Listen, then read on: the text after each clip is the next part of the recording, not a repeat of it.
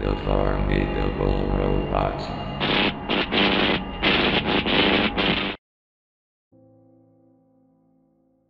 Things were starting to get into a frenzy. Every single company in the media market is scrambling to pick up the spin-off after Sci-Fi dropped Robotronical in the last episode they made. Hangtime for No Heroes, said to be one of the worst examples of intentional clickbait episodes. It was so bad. It was named number 10 at the top 30 worst episodes of any cartoon series ever. It was now 2024. Tales from Robotronical aired the episode Hangtime for No Heroes, directed by Jerry Penn and Patrick Tyson, with the special guest stars being the original Robotronical heroes, as statues. Accordingly, the original Robotronical voices were corrupted due to the original computers being stolen by ex-animator Alexander Shannon. The episode was recovered from a suitcase in the New York leaks in the form of a USB drive named 102110. The episode started with the three approaching New Haven, a city outside of Robotronical. In the front was the three statues. Are you kidding me? We hyped up with promotions and teasers and we would have the originals come, and this is what we got? PC said, sounding disbelieved and offended.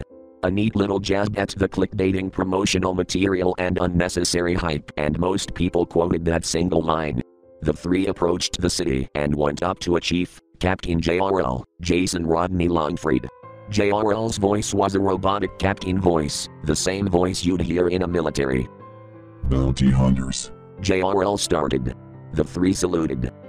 You were called to explore the remains of Robotronical after the recent uprising. What's the status?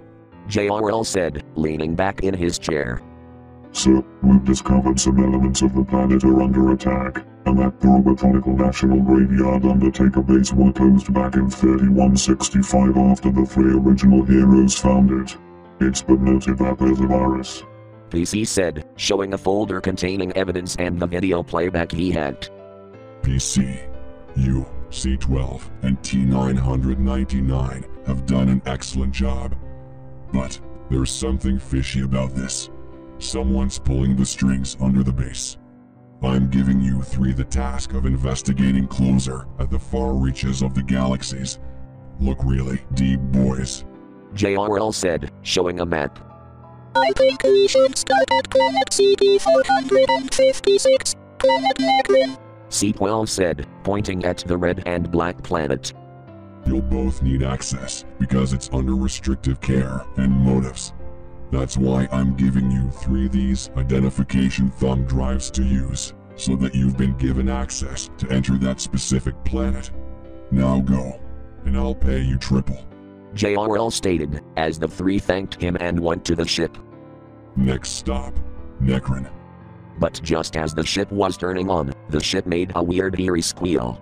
A loud ear-wrenching series of sputters and clicks, and then the ship spun. The ship started spinning as three screams were heard. Head up, head up, head up. C12 screamed, grabbing the ship's steering wheel to pull up. It pulled up, but the ship crashed on a gray planet. As soon as the ship came to an abrupt stop, it made another eerie squeal before the ship stopped near a cliff. Well, that stinks. T999 started, getting up. I think I broke a few robotic bones in my wrists. C12 added. And I think I twisted my nectar off. PC added. The three got up and came over by the side. Big mistake. The ship suddenly creaked and dropped. The three screamed no in unison as the ship crashed. Damn it. T999 said sternly. You want our ship?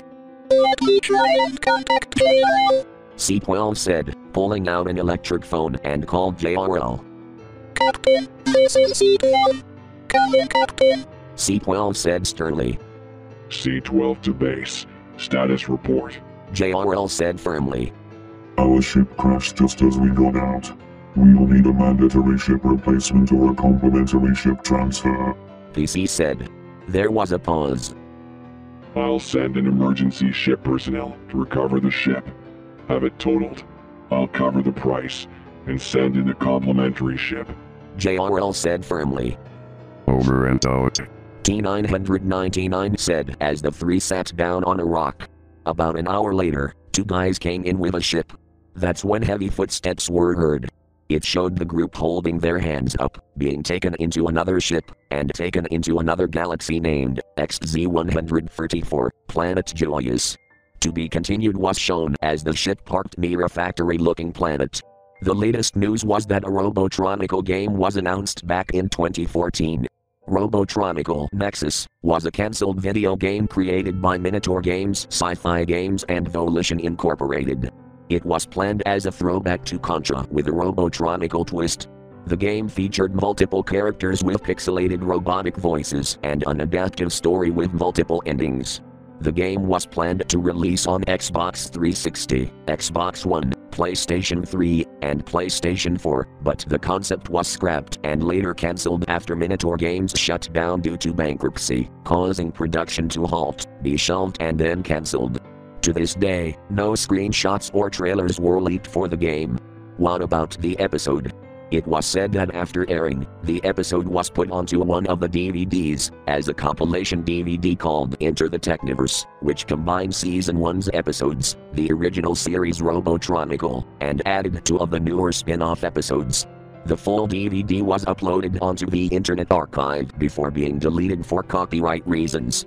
Another piece of media lost in the sands of time, you might say.